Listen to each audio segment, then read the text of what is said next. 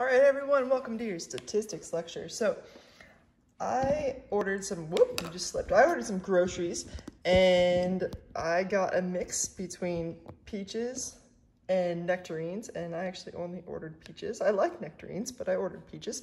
And I have essentially two separate sample sets. So over here to my left, I have some what I assume are peaches. They're fuzzy and stuff. And then on my right, I have what appear to be nectarines. So what I'm going to do is we're going to mass out each of these. We're going to look at the average mass and do a standard deviation, and then we're going to see if the masses between the two sample sets are statistically equivalent or not, using a student's t-test. So let's go ahead and do it. So you never want to mass something on a blank scale. You want to make sure that you have something here to hold it. So I'm just going to go ahead and zero that dude out, or dudette. All right. So what I'm going to do, I'm going to go through and measure each one, mass each one out. And as I go through, I want to make sure that I have everything labeled. That tends to be something that is easily missed in any kind of experiment. So this is my first group. So what I'm going to do, actually, let me go ahead and scooch this over. And then we should, if you move something, you should re-zero it and then remass it. Okay, so we've got sample one, sample set one, and we've got sample set two. And what I'm going to do is I'm just going to label the peaches. So this first one has mass of 172. You'd usually want to put mass, for example, right here, and we're going to put it in grams. So that way we have everything that we know, and over here will be our number. So in sample set one, our first peach, looks like it's going to be about just going back and forth between 171 and 172. This is one of those issues. Let's see if it goes down any further. If it goes down any further, we know we're losing mass. It's probably evaporating. Ah! All right, I'd say I'm going to pick it up. I'm going to zero it again. I'm going to put it on, and that way we can be, every single time you want to do the same thing. All right, we'll wait a couple seconds and went to 172. We'll wait about that same amount of time on each of these. And you want to be consistent like that anytime you do an analytical process. The next one, sample two, is 155. I'm actually going to write a 2 on here and a 1 on the other one. Number three is 160 grams. Number four, choose 176.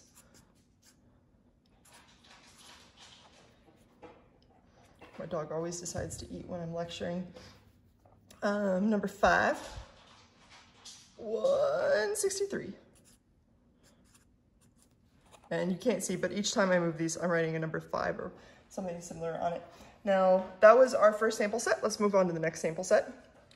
I'll keep these sample sets separate so that we don't mix them up.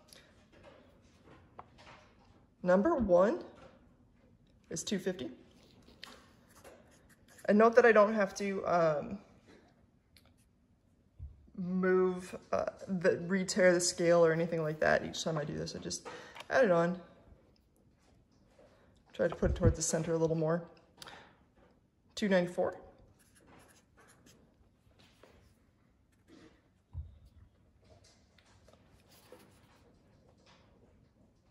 They claim these are peaches. Ooh, whoa. All right, so that was exactly the same, so I'm gonna do it again. You always wanna make sure if something stands out as a little bit different, when you're doing it is the time to recheck and ensure that that's the right value. 294. 190 for number 4.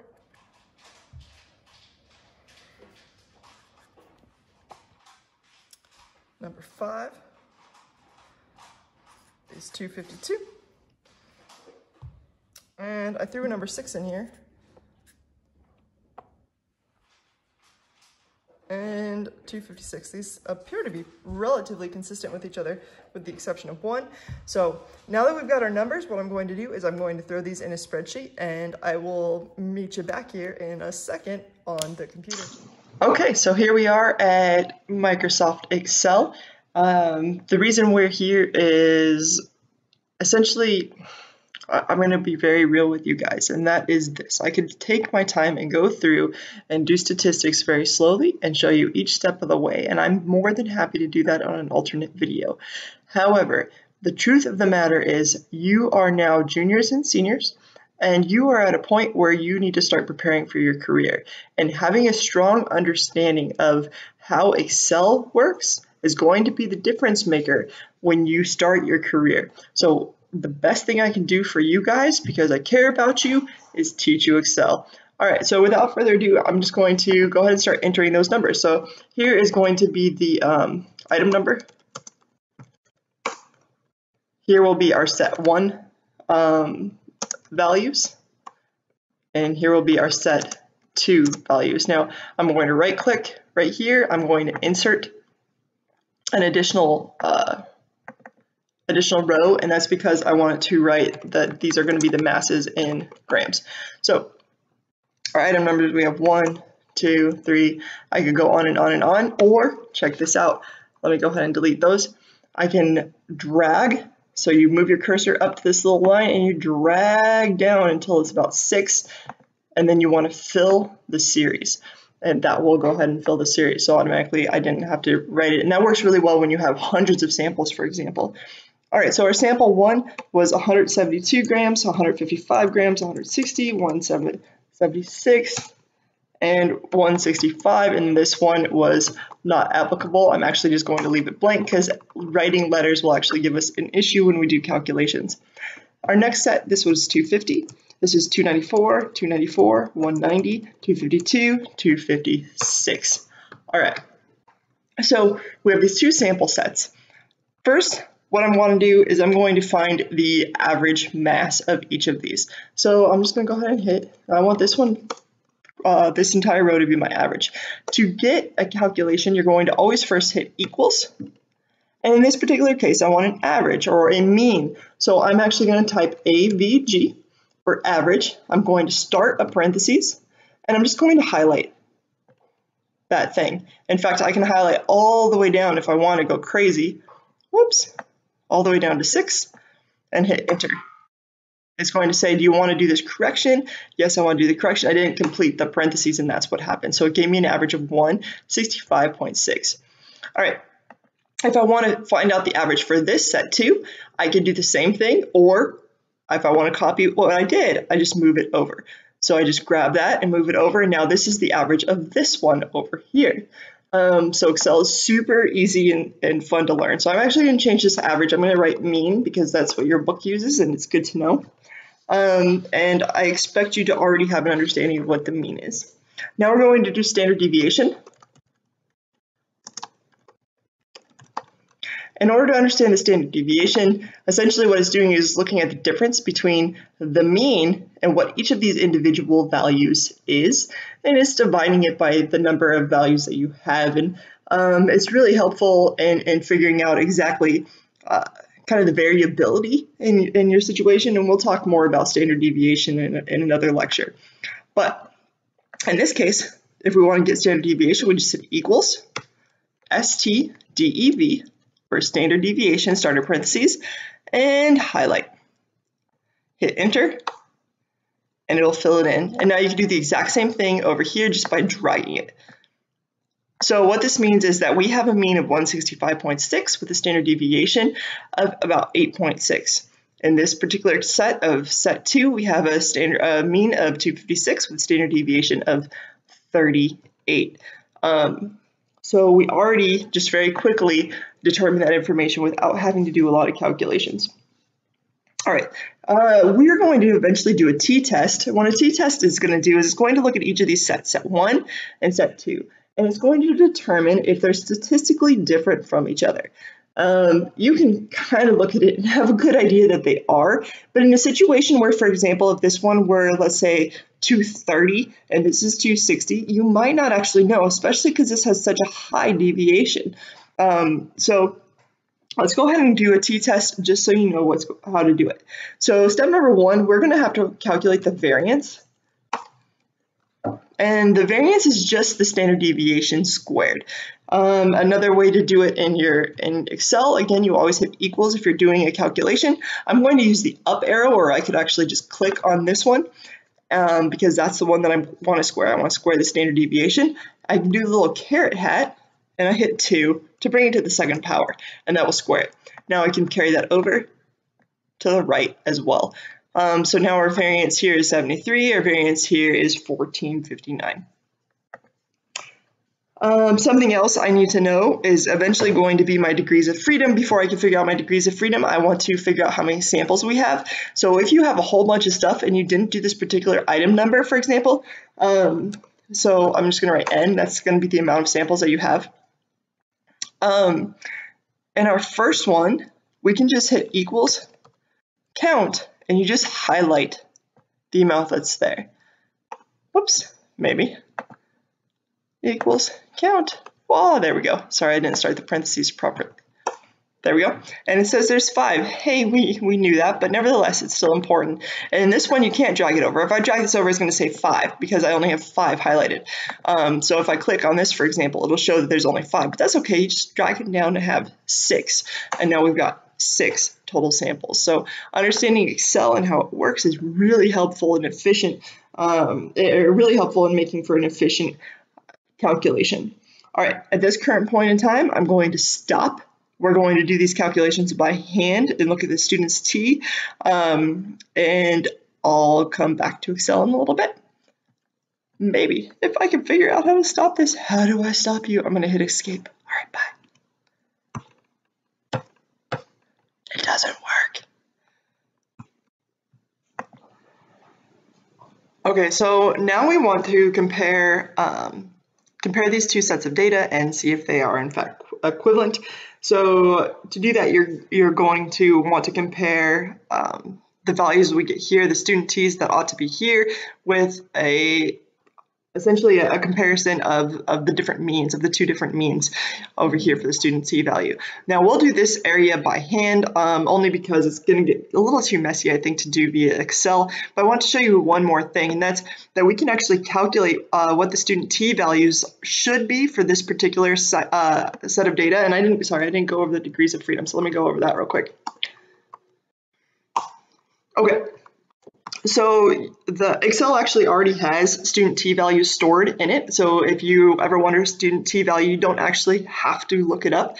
In order to get that, you're just going to hit equals, TINV, and then start a parentheses. And automatically it says probability and degrees of freedom. So the probability that we're looking at is a probability that two sets of data are equivalent. So if you want to have, for example, a 95% confidence interval that tells you that there's a 5% probability that they're equivalent, at least, then you're going to want to put 1 minus 0.95 or 0.05. If you want it, for example, a 10% probability, I would have put 90% confidence interval, I would have put 0.10, or even 85% confidence interval, I put 0.15. So we're doing 1 minus that confidence interval.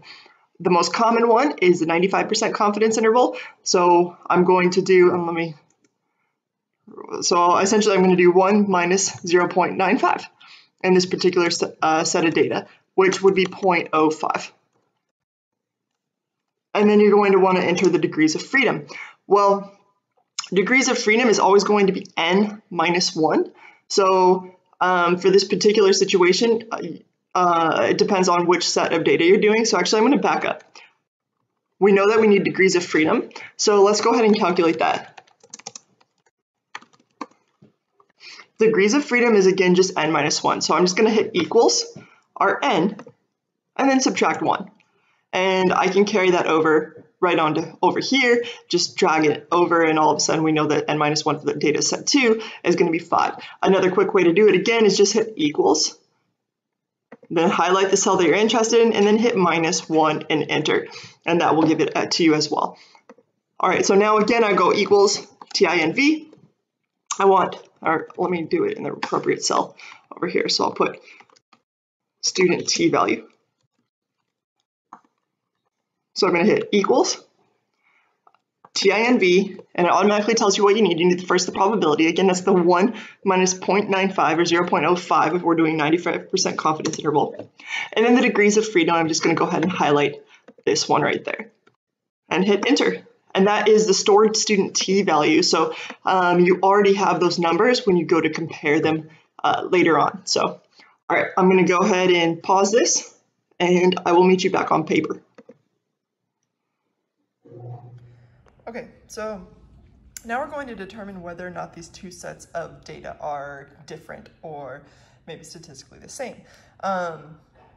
So let's go ahead and calculate t calculated. That's the value that you're going to compare to the t table, which I gave you a couple values here and here for degrees of freedom of 4 and 5. You could do the same thing to find out degrees of freedom for 6, 7, 8, 9, 10, etc. All right, so our t calculated, and this is a common equation, is going to be equal to the mean of 1 minus the mean of 2, and take the absolute value of that, divided by the square root of the variance of 1, or the standard deviation of 1 squared, divided by n1, plus the standard deviation of the second 1 squared, divided by the amount of things in that sample. Sorry, I should have shown you that a little better. All right, so this is just a standard equation that you're going to want to use. So let's go ahead and calculate each one. We'll go ahead and call this 1 and this one 2, since we already have them labeled as such. So our first mean is 165.6, and then we'll subtract 256 from that, and we'll take the absolute value. Then we'll be dividing that by the square root of our variance, or S1 squared, if you remember, that was just all we did was square it. So 73.3 divided by our n, which was 5, plus our variance over here, which is 1459.2, and we'll divide that one by 6. So let's go ahead and do this calculation. You can do it with me if you want to, just so it sticks in your head a little more. I'm actually going to piece it out because I have a very basic calculator.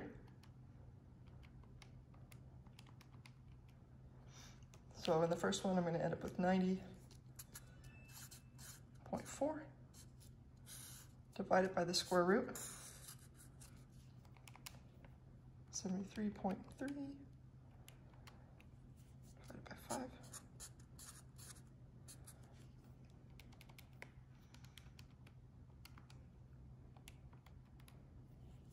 Here we get 243.2.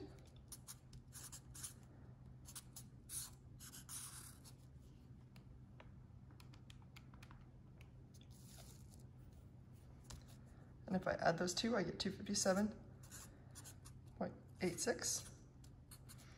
If I take the square root of that,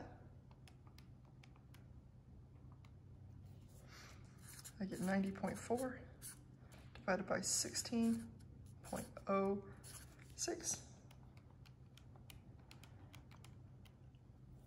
And here I get an answer of 5.63. So I actually already know that these two are statistically different, but let's go ahead and talk about why. We're going to want to look at a table for particular degrees of freedom. Because this one had 5 and this one had 6, oftentimes they have the same. You can actually calculate a specific degrees of freedom, and let's go ahead and do that for this particular case. You end up rounding anyways, but the degrees of freedom, when you're comparing two sets of data that have different n numbers, is going to be the following. It's going to be equal to the variance of 1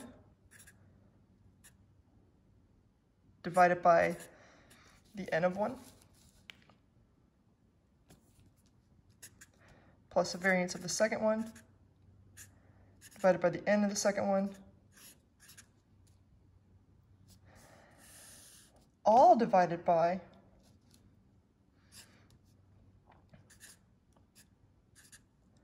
variance of 1 divided by n of 1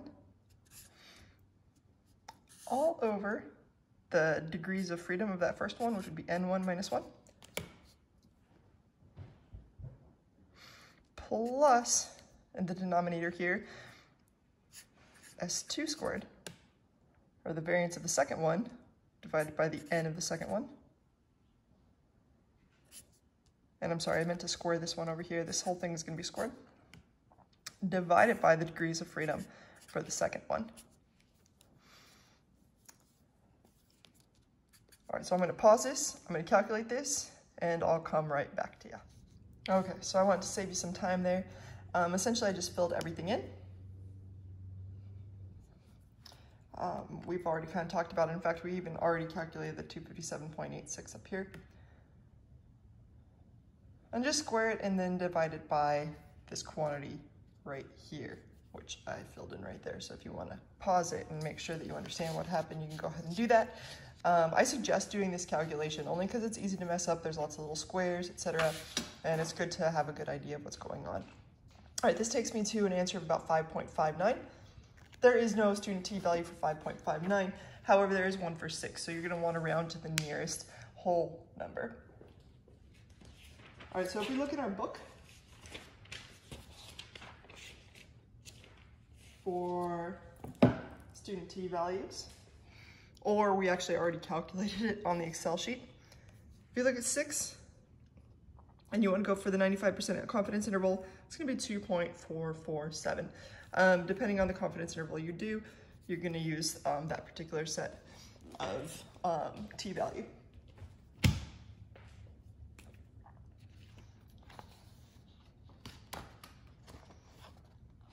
Okay, so in the book, 95% confidence interval for 6 was actually, we didn't do it. It was 2.447. We did it for a few others. So this is for student t value, degrees of freedom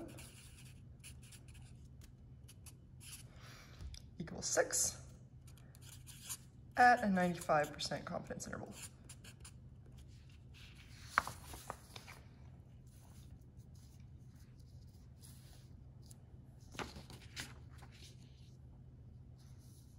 Okay, so all that to say, this was our t calculated.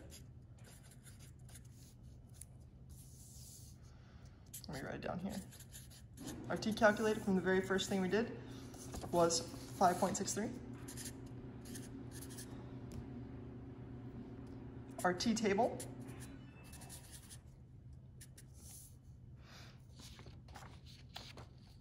was 2.447. And if our t calculated is greater than our t table, then they are statistically different.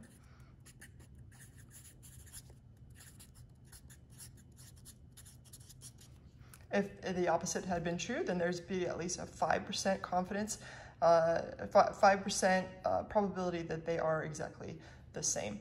And so this is what the t-test is used for. This will tell us that the two sets of data are in fact quite different. Let me give you an example of when you might use this.